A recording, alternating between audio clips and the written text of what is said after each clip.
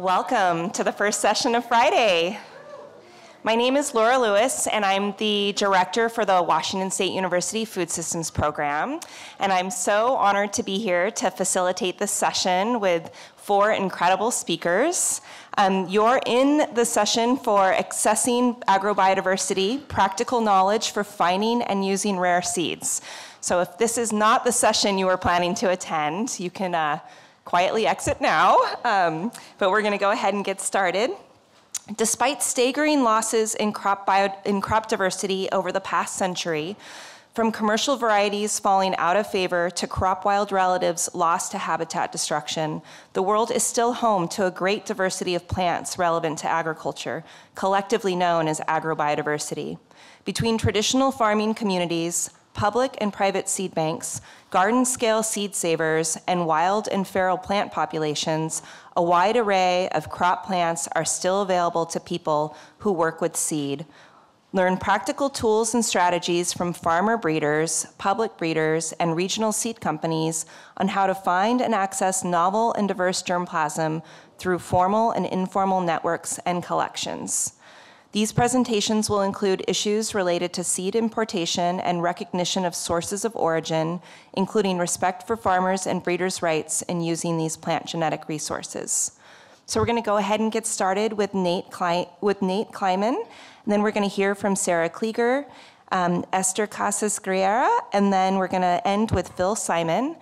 This session is being recorded, so when we have questions, I have a mic that I can bring out, or you can use the mics on each side of the room so we can really capture what you're saying. And do we have any questions before we get started? Great. Okay, well, I'm going to invite Nate up here. Let me see here. Nate is a farmer, plant breeder, activist, and co-founder of the nonprofit Experimental Farm Network. He was born in Philadelphia and lives in farms today in Elmer, New Jersey, and Norwich, New York. A graduate of Georgetown University School of Foreign Service, he worked in a range of fields, from theater to politics to union organizing to disaster relief, before settling into farming, though he still occasionally works for politicians or runs for Congress. EFN uses an open source online platform to facilitate collaborative research in sustainable agriculture, plant breeding, and climate change mitigation, especially through the development of perennial staple crops, and functions as a small-scale cooperative seed company, offering rare heirlooms, land races, breeding populations, and perennial vegetables unavailable from other commercial sources. Nate is passionate about many crops, but at the moment is most focused on sorghum, Job's Tears, mayapple, monkey puzzle, and chinkapin chestnut. Let's welcome Nate.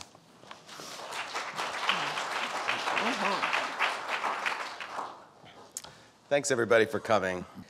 Appreciate that introduction, which I wrote.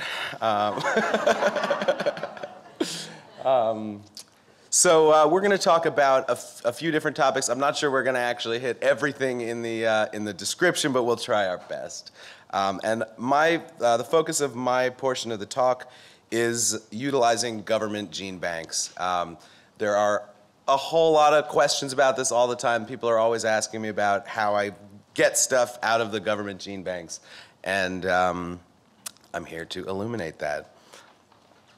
So I thought I'd throw in some pretty pictures to hold your interest of some of my favorite things that I've gotten out of the government gene banks through the years, and then I'll get into the nitty-gritty of how to do it. So this is a melon from the Maldives in the Indian Ocean. This is what the screen looks like on the government website, and we'll talk through all of these portions in a bit, but you can see this one says it's wild material. Right here, it was originally collected as a seed in 1986 on a farm store on an island called Hitadu in the Lamu Atoll in the Maldives. Interestingly, you can see it was re-identified on April 22nd, 1999. People used to think that it was a cucumber, and then they realized it's a melon. When it's young, it looks like a cucumber, and you can use it as a cucumber, but that flesh is actually sour when it ripens.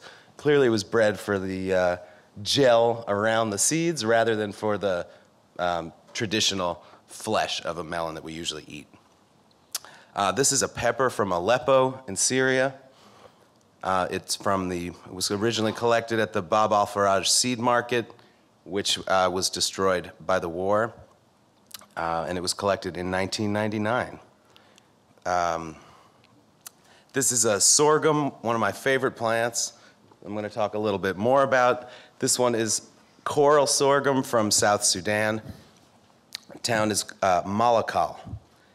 And this is what it looks like. I originally got this one because I did a search for the name Malakal, which is a town in South Sudan where my friend Simon is from. He's lived in the US for decades, and I wanted to see if I could grow anything from his town. And sure enough, there were 9 varieties of sorghum in the government database. He's laughing because I did a terrible job that year. We had armyworm infestation, so he's actually saying, this is the worst sorghum I've ever seen. These are wild strawberries that were collected by Kim Hummer, who runs the Corvallis Germplasm Repository. These were collected at a rest stop in Maine, and I first requested them because this description had a very tantalizing story down here from a study in 2007.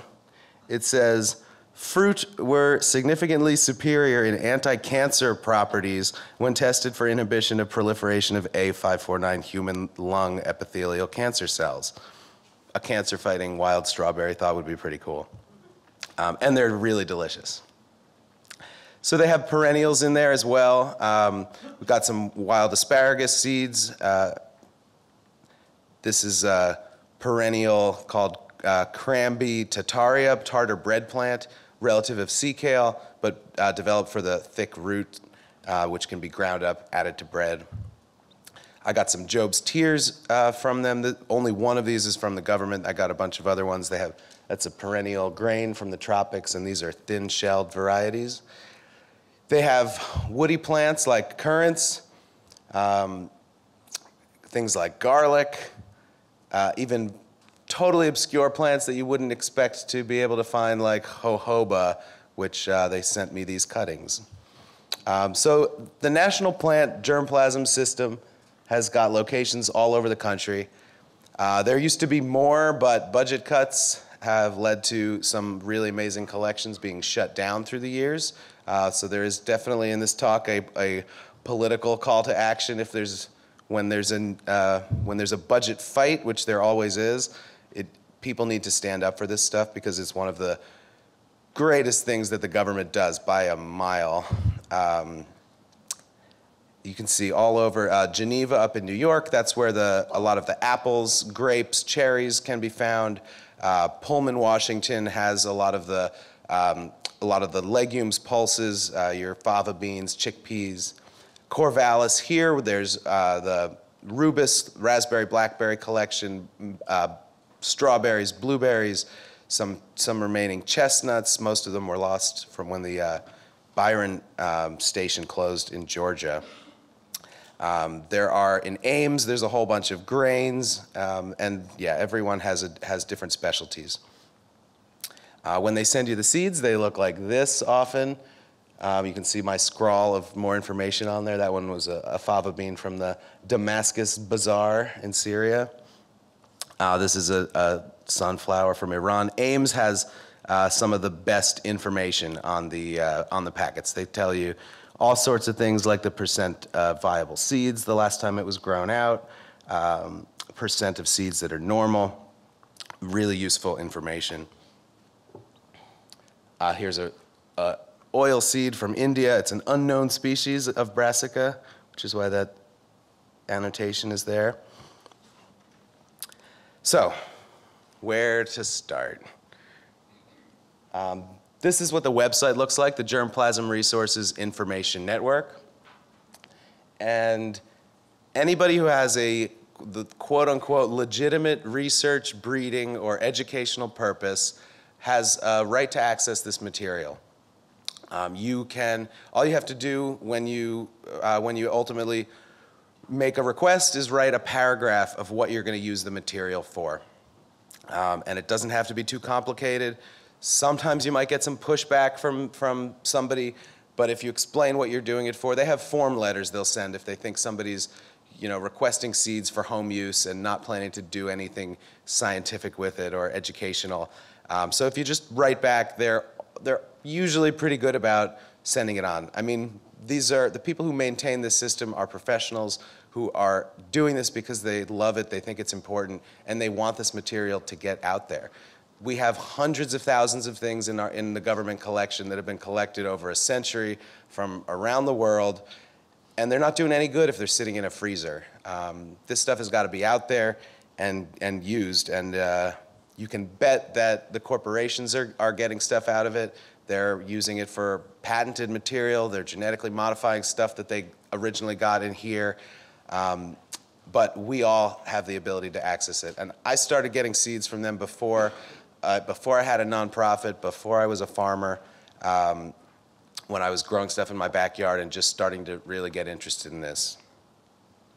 But yeah, you may get some pushback. So when I do talk about this, I usually start by typing in the town where I'm doing the presentation and seeing what comes up. Corvallis predictably has quite a few things, although there's much more in the US government collection that doesn't show up here because the word Corvallis isn't necessarily in the entry. So there are 91 things here in the system that have the word Corvallis in the description. The first one I clicked on is this Ananasnaya.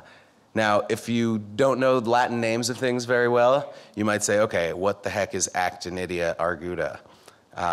But you can click on that, and it will tell you, you'll get this page with information about that species. It tells you common names in multiple languages often. It tells you other subspecies or variations in that, within that species.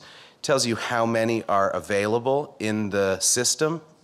You can also click on that and get a list of all of them in that species. And then it tells you the economic importance, what that species is used for. Sometimes it has all the information in there. Sometimes there's stuff that's missing, but in this case, this is hardy kiwi. It's used as an ornamental. It's used as a human food for the fruit. And materials, there's potential as a source of chemicals like chlorophyll and polysaccharides, which are potential use for human health. So then it also tells you where it's found, where it's native to, where it's cultivated, and where it's naturalized. In this case, you can see there's some wild hardy kiwis in Maine and Massachusetts, which I did not know. So I think I clicked on a couple of other things so here's the picture of this one. This is actually a very common and popular hardy kiwi variety. And if you request it, you see they will send you 5 cuttings. And they specify here, you will receive unrooted cuttings, not rooted plants, unless specific arrangements have been made with the curator. So you usually get 5 pieces of wood in a Ziploc bag that's a little damp, and then you have to root it yourself or graft it. This one has a little bit more information here. So next I'm going to talk about this part, which is really critical for navigating through the system, the observations. If you're interested in breeding or doing any kind of work with these plants, you're going to want to figure out what is in those observations here. So you can scroll and see everything they have that this individual variety has been tested for. Sometimes they have never tested it, but this one, in this case, it's been included in looks like a couple of different tests, one in 2009, one in 2010. They have various studies that happen, and all the information gets put in here. So this one has a ton of information. A lot of species don't, when they study them, they don't get this much. So there's everything from the color of the flesh inner pericarp to the flesh texture, and then I was interested in, where is it? I was interested in the flower scent because I'd never seen that one listed. And some of these are very subjective. They're not always numbers. They're things like rose. Apparently this one smells like rose. So if you're interested in, oh, what other scents can you find in this species, you can click flower scent, and then you'll get a page that looks like this. And they've only tested 11 of these, or actually it looks like 9, but a couple of them must smell like different things, 2 different things. So there were 3 that they tested that someone thought smelled like honeysuckle, 2 like lemon, 6 like rose. So I clicked on the honeysuckle to see what those were. And then if I want to request one of those, I can just click on this accession, add it to my shopping cart, and eventually they'll send it to you. Another one that was in Corvallis that I clicked on because it said New Jersey and I farm in New Jersey was a blueberry called Pink Lemonade that you might see at the nurseries these days. It's got loads of information on this page about where it came from. The original cross was made in Chatsworth, New Jersey, 1991, selected in 1996. It's been evaluated at a bunch of places, including here in Corvallis, and then lots of information about how it's used, how it grows, agronomic qualities. And it was named for the pink fruit color. Lots of information on this one. I didn't click on the observations, but they have a picture. You can click on the picture and blow it up. So that's a really pretty blueberry. Some of the work that I do, so I started this nonprofit called the Experimental Farm Network, and we've done a lot of work trying to get varieties out of GRIN that are from threatened communities, whether they're threatened by war or sea level rise or out-migration due to economics, poverty, neoliberal capitalism, all of that. I've often gone in looking for, when there's something terrible happening in the world, I've gone in and said, what kind of plants do we have from that place, and what can we get out and grow? So I typed in Homs a few years ago, which is the city in Syria that has been devastated by the war. One of my absolute favorite squash came out of GRIN. This is a zucchini, Kusa type squash from Homs. It's really beautiful when they get full size. They turn white like this. They don't become a big baseball bat, and you can still use it for a while when it's still white. Once it starts getting more tan like these or yellow, then it gets woody and you don't want to eat it. But they're best, of course, when they're small, like most zucchini. Really buttery, delicious thing. So this is what that entry looks like. It was originally collected in 1949 in Syria by the C.O. Iyer of the Near East Foundation, and then donated to the USDA. One of the things I wanted to highlight on this one is the improvement status up at the top. You'll often see it will say cultivar, it might say breeding material or wild material we saw already, and this one says landrace. And now just for folks who aren't familiar with that term, it's probably going to come up again. A landrace is essentially a variety that lacks formal crop improvement, has distinct identity and characteristics that are the same across the population. It's got a historical origin. It's often associated with a traditional farming system, and it's typically genetically diverse and locally adapted. This is another landrace from Homs. It's a watermelon. There's a lot of diversity in this population, but some of them, we've had them keep for like 6 months. This is a scalded tomato from Homs, another really wonderful landrace. And then some of the work that we do, and I figured I'd include this slide, is, I've tried to wrap my head around the politics of and the ethics of receiving seed that was somebody else's cultural heritage, that our government, which has done so much awful stuff around the world through the years, has gone out and collected, probably didn't pay any money to the people they got it from, didn't compensate them. And this stuff is, it's gone all over the place without the knowledge or consent of the people who develop these varieties. So we've made an effort to get some of these traditional varieties, when we're able to grow them successfully, back to some of the folks who they came from originally. So I was contacted by a woman who's a relief worker in Lebanon, works with Syrian refugees, and this is a picture of a refugee camp in Lebanon, where some Syrian refugees were able to grow some of their traditional crops. Actually, this tomato is one that the reports that we got back were that this was really a beloved variety, and that they didn't think they would have access to again after they left homes. I also gave them some of that South Sudanese sorghum because I knew it would do okay in the desert, and they liked that one too.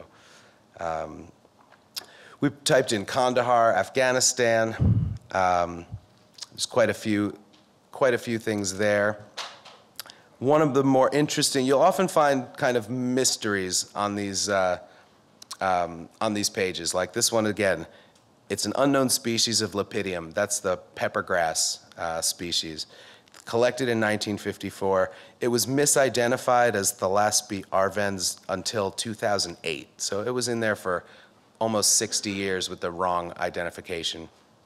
But it turns out to be a really cool plant.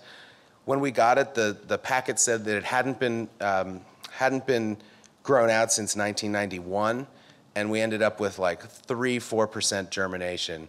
But the leaf is about 3 times longer than any peppergrass leaf that I had seen before. Seed heads are really big. I think it's probably an oilseed variety. So that was one cool thing we found. This is another eggplant from Kandahar.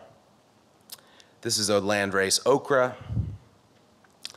And then I think the last section I have here is finding breeding stock. If you have a particular project in mind, how might you use these the observation section to figure out what you want to grow? So I typed in soybean because I knew that there's a interesting trait that they've studied in here. I clicked on one random one, the Southern Manchurian yellow. This was donated in 1911 by the Pacific Oil Mills in Seattle. It's the only thing that they donated that's in the collection. And then the interesting thing down here, this is when I first saw this note, I said, what's that about? Human allergen P34, which is one of the allergens that causes people to have an allergy to soy. So when I went in here, I clicked on this human allergen P34. Of the 14,000 plus accessions that they've tested, 9 of them tested low or null for this allergen. So if you want to breed a low allergen soybean, you might start with those 9 varieties and see what you can do. I clicked on one of them here, just as an example, and I clicked add to order, and I'll put this on my list. Sorghum is another one, like I said, one of my favorite crops. This is a random one here. I was interested in early sorghum that can be grown in the north. A lot of sorghum takes a long time to flower. So I clicked on this flowering rating here and found the thousands of studies of the thousands of accessions that they've studied. This is how the spread breaks down. This is for seed weight. So if I want the biggest seeded of these early ones, I'll look at this range here, and there are 29 here at the bottom that are really heavy seeds. Those are the biggest seeds of the sorghum in the sorghum collection. So why not go right to the one all the way at the bottom, the biggest seeded sorghum of the thousands in the collection. If I want to breed big seeded sorghum, I'll start here. And then I want to see if it's going to be useful. Photoperiod sensitive, it might be tough for me to grow in New Jersey. I actually did grow this one. It grew fine, and then the birds destroyed it. Usually they leave other ones alone. I also do a lot of research on perennial grains, as you heard in the intro. I I found this really interesting thing. I put this one in for Sarah because I got this perennial sorghum from her a few years ago, and I didn't know until yesterday that it's in the system. We've been calling it M61, but if you see right down at the bottom, M6/-1 is a perennial hybrid sorghum that was donated just a few years ago by Frank Kutka in 2016, who got it originally from Tim Peters, which is the same source that Andrew and Sarah got it from. It's a really interesting sorghum. We've had one plant survive one winter in New Jersey, but that's a start for a breeding project. This is perennial Johnson grass that's crossed with a domesticated sorghum. This is where it originated, and that's a close-up of the M6-1. This is what it looked like when it was regenerating the second year. That one plant was just made so many different seed heads. So yeah, I put a little, this is what my shopping cart looked like after getting these things. You just hit that checkout button. It'll ask you you'll have to create a profile if you don't have one, but it's super easy to do. And then these things will start coming in the mail. The system will automatically send the requests to the different stations. So you can see here, maintained by, and it'll automatically send a list to each of the curators, and you'll get the you'll get your germplasm. So again, write down that URL at the bottom. It'll take you to another page first. You'll have to click plant germplasm. And then once you get there, I hope that it is easier to navigate after this talk. Feel free to write down my information and get in touch if you have any further questions or you want some help navigating any specific things. Cool. Thank you. Thank you so much. We'll have time for questions at the end for the entire panel. And when you go to that first page, you can also order animal germplasm as well as microbial germplasm. So if you're interested in looking at different rhizobia or symbionts with some of the crops that you're looking at, it's a really wonderful website. So thank you so much, Nate.